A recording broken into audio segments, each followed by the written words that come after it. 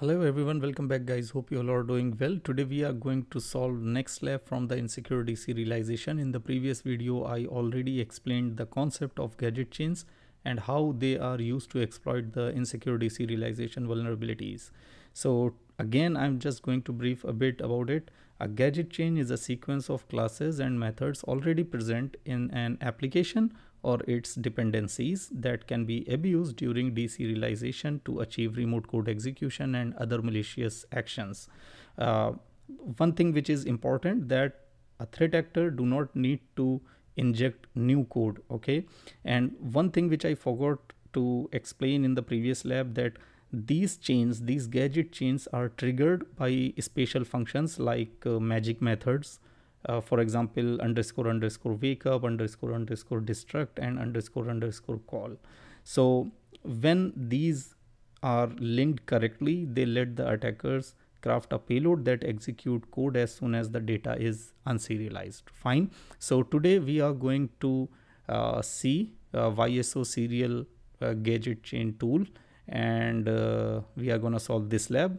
So I already open up this lab here, exploiting Java deserialization with Apache Commons. Okay. So this lab uses a serialization based session mechanism and loads the Apache Common Collection library. Apache Common Collection library. This is important because the gadgets are being used here are common collection. Okay. So although you don't have the source code access, you can still exploit this lab using pre-built gadget chains. So to solve the lab, use a third-party tool to generate a malicious serialized object containing a remote code execution payload, then pass this object into the website to delete morale.txt file from the Carlos home directory. And we also have valid credentials, Wiener, and the password is Peter. Fine. So before going to the lab, I actually want to download this YSO serial. So I'm gonna write here YSO serial GitHub. Okay. This is the very first link. And here you can see this is the source code which we do not want. We don't want the source code because if you get the source code, you have to compile it and all.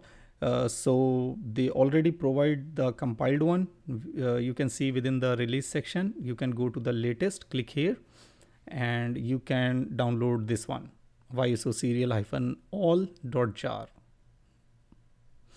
So as I click, you can see we downloaded it here, and by default it will go to my downloads directory. I don't need this tab now. And what I'm gonna do here is just configure the proxy, click OK, so that all the traffic will go to the burp suite. Here we already have the burp suite. Now let's just access the lab. We get the traffic now. Okay, so this is our lab. What I'm gonna do, I'm directly going to log in with the Wiener user, and this is the login request. This is the request for the home page of the Wiener, and I'm going to send this request to the repeater. Go to the repeater, and I'm going to try to see what this session cookie is all about. And this time you can see in the previous videos we found the decoded value of the session cookie, but this time it's unable to do that. So what I'm going to do here, I'm going to just copy everything from here, Control C, and because it's not decoding automatically, so I'm going here in the decoder section and paste the cookie. Now I try to smart decode, just decode the URL encoded value. Now I'm going to smart decode one more time, and it's not decoding.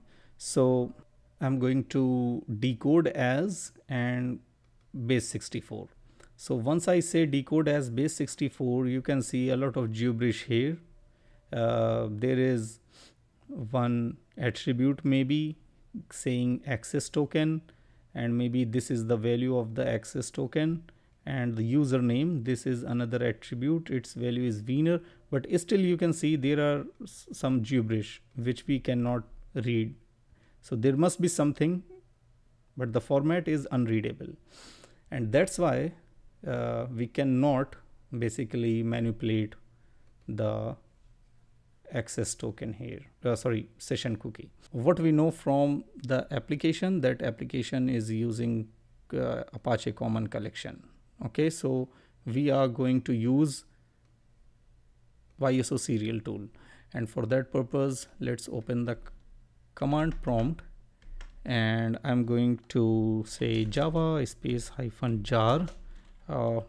Wait a moment, let me switch my directory, downloads, java space -jar ysoserial, and let's see what gadget chains payload are there.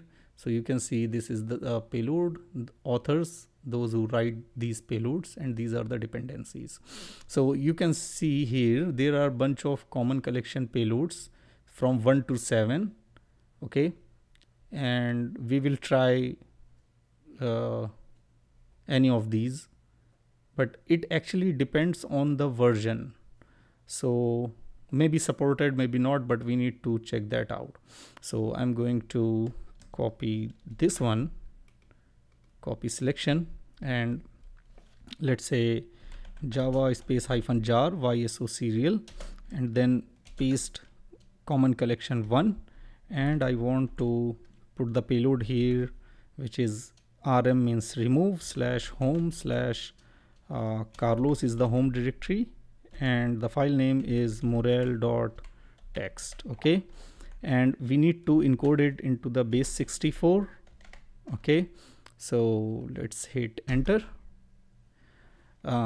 This is the problem, because there is a line break which we do not need. We need everything in continuous from start to end. So for that purpose we need to use the wrap switch, which is -w, and we need zero line break. okay, so just hit enter, and that's it. Now this time it's pretty fine. I'm going to copy this and back here. Now instead of that I'm going to paste the new one. Okay, just send the request, and as you can see 500 internal server error. There is something wrong, because these special characters, because of these special characters maybe it's showing this error. So we saw before that special characters are being URL encoded in the previous tokens, right? So what I'm gonna do here is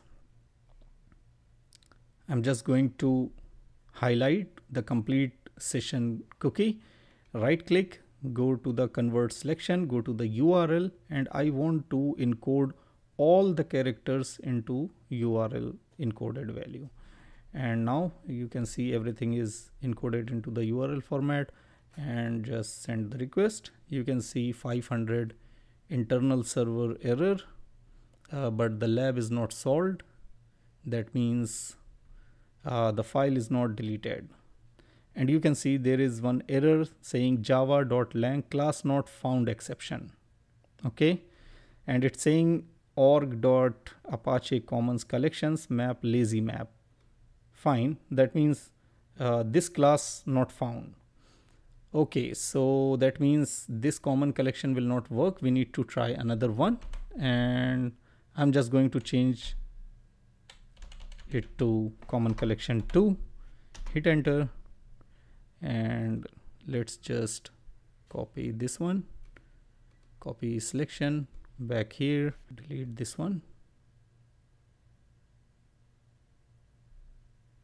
Okay, and paste the new one,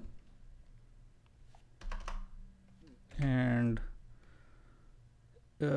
we must URL encode this one. So convert selection, URL encode all the characters, send the request again, and as you can see that common collection 2 works. We used common collection 2 and it works, and the file is being deleted. This is the lab, and I think you enjoyed. I'm gonna see you in the next video. Bye.